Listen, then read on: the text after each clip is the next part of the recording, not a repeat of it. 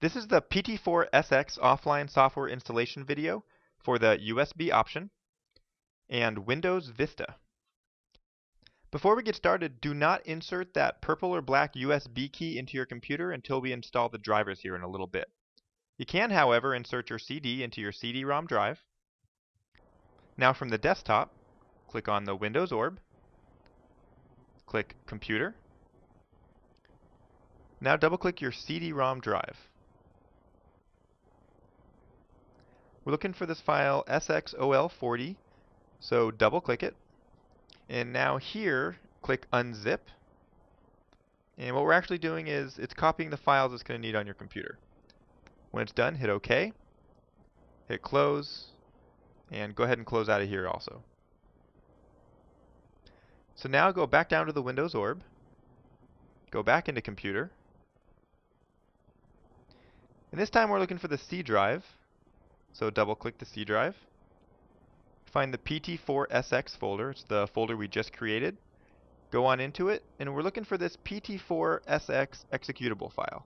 So right-click it, go Send To, and click Desktop.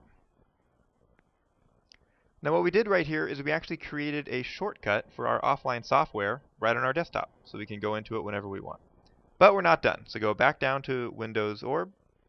This time go into Control Panel, click User Accounts,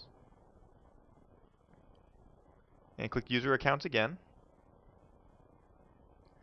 And now click this last item, Turn User Account Control on or off. And in here, uncheck where it says Use User Account Control. And click OK. Don't worry, we're going to turn it back on later, but for now we have to turn it off. Go ahead and restart when it asks you. And here we are after the computer is rebooted. Go back down to the Start orb. Go into Computer, and go back into your CD-ROM drive. Now we're looking for the Sentinel Protection Installer. These are the drivers that are going to run that USB key. So double-click them. Wait for just a few moments while it gets ready to install.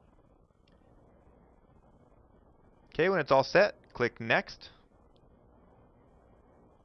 And now click that you accept the license agreement. You purchased the software, so of course you have the license.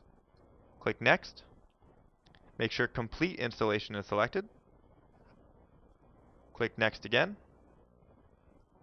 And now hit Install. Here it's going to tell you it's going to modify some of your computer settings. That's okay. So click Yes. And it's on its way. Now again, I just want to mention that it is very important to complete this step before inserting that USB key into your computer. Okay, when it finishes up, click Finish, and now you can click out of this screen. You actually have to restart your computer after installing these drivers. So if it tells you that, click No, because we're going to turn the user account control back on. And then we'll restart the computer after that and kind of kill two birds with one stone. So go back down to your Windows orb, into Control Panel, and you're a pro at this by now. Click on User Accounts twice, and go back into the same Turn User Account Control on or off, and just re-click it. Check it back on, click OK, and then when it tells you to restart the computer, just click Restart Now. Now here we are after the second reboot. Now you can go ahead and install that USB key into the back of your computer. And here we are. It's actually going to find that USB key all by itself. And the rest of the installation will happen automatically. It will tell you when it's done. You can click out of that. And we're done.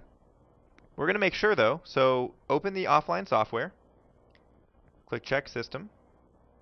Go into Program In and Out. And we're actually looking for the Save menu. Go in here and we're looking for the Save File button. We're going to make sure that the words Save File are black. If they're kind of a light gray, that means we did something wrong. But they're black, that means we can save files. And that's it. Well, we are done. But if you have any questions whatsoever, please call our service department at 1-800-367-3165.